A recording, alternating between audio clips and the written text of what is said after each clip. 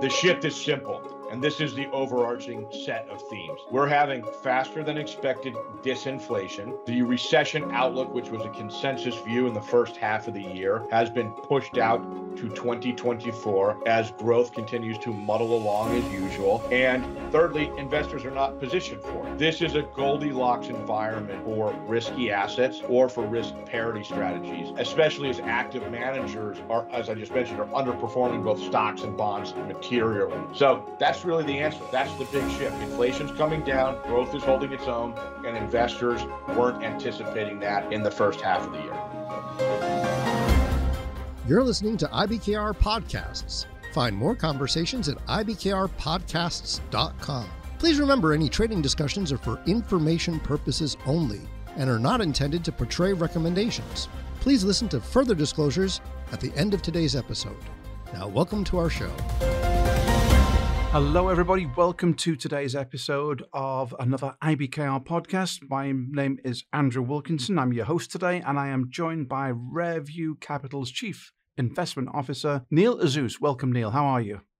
Andrew, thank you for having me. Great to be here with you today. Well, if we've got you on the show, Neil, it must be very nearly an FOMC day. So how are you seeing things heading into next week's FOMC meeting? As always, Andrew, I answer that question by analyzing what the market is pricing regarding the path of interest rate policy. In probabilistic terms, the bond market right now is pricing a 95% chance of a 25 basis point interest rate hike at next week's Federal Reserve meeting. And historically, Andrew, it's very rare for the Fed to deviate from the market pricing of this magnitude when they go into the blackout period prior to the meeting. So we view the upcoming meeting or the upcoming hike as a fait accompli. That is something that's already happened or been decided. Secondly, Andrew, there's a 40% chance of a second 25 basis point hike sometime by November. And the market has been oscillating between when that happens, either at the September meeting or the November meeting. Currently, it's heavily skewed to the November meeting. And this outcome, if it were to materialize, would actually turn the sequence to every other meeting, meaning the Fed hiked last May, they paused in June, they're supposed to hike next week, maybe skip September,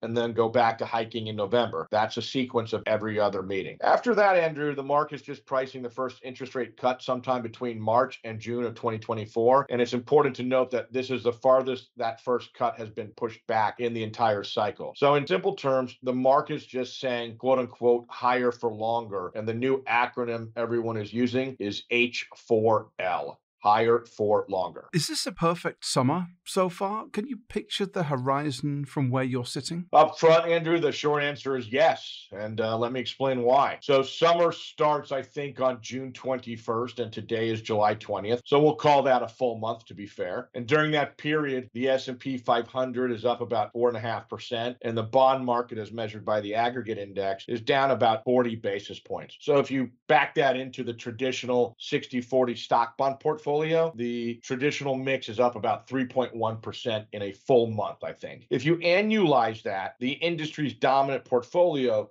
would be up north of 35% on the year. So when you look at it that way, it's easy to argue that that's the perfect summer. A second way to answer that question, Andrew, is by looking at it through the lens of volatility across asset classes. If you were to combine the primary volatility gauge for stocks like the VIX, bonds, the MOVE index, the same ones for foreign exchange and crude oil, that composite has now fallen to its long-term average. So put another way, a money manager could be on vacation and not have to watch their screens for the first time in 18 months. So for me, high performance, low volatility, and not having to be in your seat meets the definition of a perfect summer. Can you just talk a little bit then, Neil, about why July is such a big month traditionally for stocks seasonally? I guess, first of all, discuss seasonality a bit. What is it? So I'm sure there's a formal definition for market seasonality in Investopedia, but let me give you what our definition is. So market professionals are always looking for an edge, and they are highly sensitive to pattern recognition. There are approximately 80 futures contracts across asset classes that we look at. And in most cases, the historical returns for all of those products go back decades. So we have a treasure trove of data to analyze, decades of historical prices and tens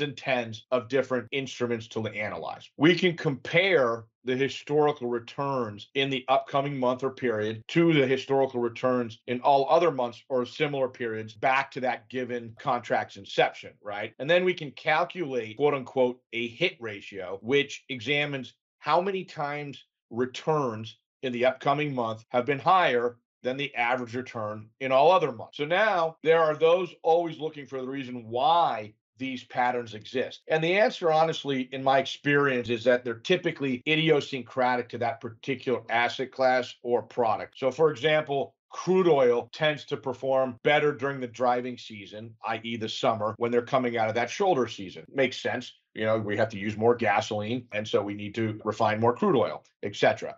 Central banks tend to buy more gold in the second half of the year than in the first half of the year. So the pattern of owning gold from September to December is much more powerful than in the first 6 months of the year. Japan is another great example. For reasons unknown to me, they have always repatriated assets or their currency into the end of their fiscal year in March. So the dollar yen tends to be weaker, or a stronger yen specifically. In the case, to answer your question regarding U.S. stocks, July's positive performance to me is associated with a new half year where investors, I guess, have to address their scorecard. And a wall of money comes into the equity market quickly because most active managers tend to underperform their benchmark, and they need to play catch up before it gets too late in the year. So again, there are these patterns. You're able to recognize them. You have a lot of this historical data. And in stocks, sometimes an easy explanation is best. And in our experience, it's somebody saying, oh man, the stock market's up 17% to end June, and I'm only up 6%.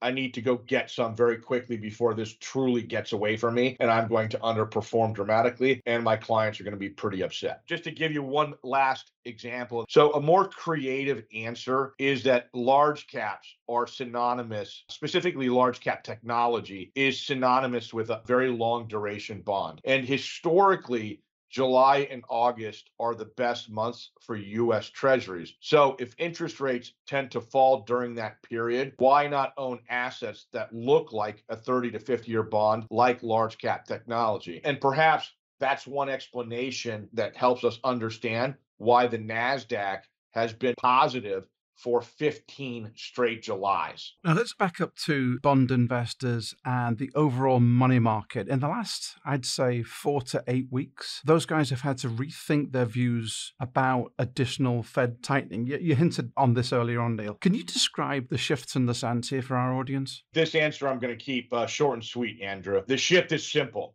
And this is the overarching set of themes. We're having faster than expected disinflation. The recession outlook, which was a consensus view in the first half of the year, has been pushed out to 2024 as growth continues to muddle along as usual. And thirdly, investors are not positioned for it. This is a Goldilocks environment for risky assets or for risk parity strategies, especially as active managers are, as I just mentioned, are underperforming both stocks and bonds materially. So that's really the answer. That's the big shift. Inflation's coming down, growth is holding its own, and investors weren't anticipating that in the first half of the year. Finally, Neil, you speak to a lot of portfolio managers. What do you hear from them, especially as we're closing in on that peak for higher interest rates and as regards positioning further out along the yield curve? Our top conversation, Andrew, with financial advisors over the last, I would call it 4 to 8 weeks, and this is an overwhelming theme in our client meetings. It's regarding fixed income, and it's whether to extend, quote unquote, duration. Put another way, everyone is asking if they should increase the maturity of their U.S. Treasury portfolio from, say, a 0 to 2 year maturity to somewhere between 5 and 10 years now, because the end of the Fed hiking cycle is near. And here's why they're asking that, Andrew. Many investors, if not most investors, sold their fixed income exposure and rotated that money into short-term instruments such as U.S. Treasury bills or government money market funds. And anecdotally, based on these conversations recently that we've had, we would describe it this way regarding the investor positioning. They own their typical 60% of equities. They may be 10% in fixed income, and they're dramatically still overweight cash at 30%. With interest rates likely to fall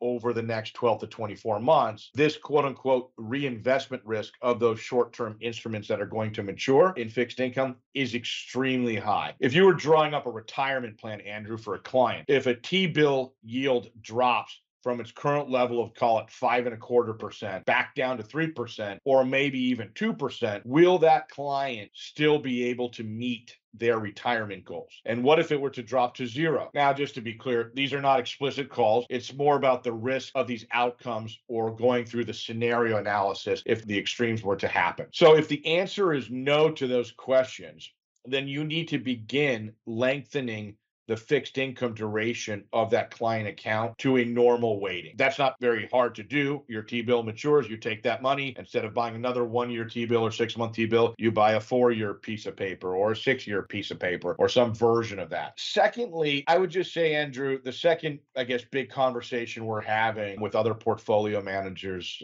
in all various capacities, right? This isn't always about matching somebody's assets to their liabilities like I just described a minute ago in terms of that reinvestment risk. There are plenty of folks out there that want to be opportunistic and are looking for the next best investment expression, whether it be in equities or in fixed income. In the case of fixed income, it's overwhelming to us in our conversation that everyone wants to know how to take advantage of the yield curve shifting from the deepest inversion in history to a much more steeper slope over the next 6 to 18 months. And how do they capture that? How do they take advantage of that? What instruments do they need to buy? What money managers should they be investing in? And that is on the opportunistic or alpha generation side, that's definitely the number one conversation we're having. And what it really tells me is, while everyone's still talking about it, nobody has it yet. And so you're not late to that party or investment expression. You would still be early to it or right in line if that is something that you wanted to express. So, Andrew, those are the two primary discussions we're having with other investors: the concern over their reinvestment risk and what to do, and then something on the opportunistic side around taking advantage of the yield curve steepening. My guest today has been Neil Azous, CIO and founder at Rareview Capital. Thank you very much for joining me today, Neil. Thank you, Andrew. Have a great day. And folks, if you enjoyed today's edition, please do leave us a review wherever you download your podcasts.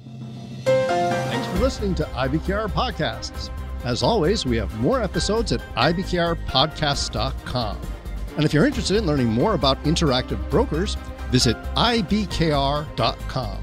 We offer more trading education material, such as webinars at ibkrwebinars.com, financial and economic commentary at tradersinsight.news, market-related courses at tradersacademy.online, and quant-related articles at ibkrquant.com. The analysis in this material is provided for information only and is not and should not be construed as an offer to sell or the solicitation of an offer to buy any security. To the extent that this material discusses general market activity, industry or sector trends, or other broad-based economic or political conditions, it should not be construed as research or investment advice. To the extent that it includes references to specific securities, commodities, currencies, or other instruments, those references do not constitute a recommendation by IBKR to buy, sell, or hold such investments. The material does not and is not intended to take into account the particular financial conditions, investment objectives, or requirements of individual customers. Before acting on this material, you should consider whether it is suitable for your particular circumstances, and, as necessary, seek professional advice.